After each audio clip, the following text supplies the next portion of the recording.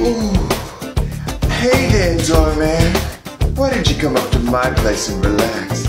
I'll open a bottle of wine, light a couple candles, and if you're lucky, we could take a dip in my hot tub. Ooh, and I have a feeling you're lucky.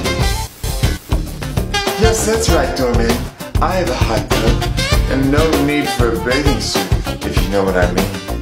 Because my hot tub is small and intimate, only big enough for your feet, really. And some people would call it a crock pot because it is one. What if my husband comes home? He won't. He's in Tokyo right now making a fortune. You'll probably read all about it in the papers tomorrow. But what you won't read about is all the naughty things my husband likes to do in my hot tub. He likes to fill it with beans and meats, and he just leaves it on all day, waiting for me to be sitting in it when he gets home. And when he comes through that door, oh, is he mad? He screams, "Linda, get your feet out of my chili!"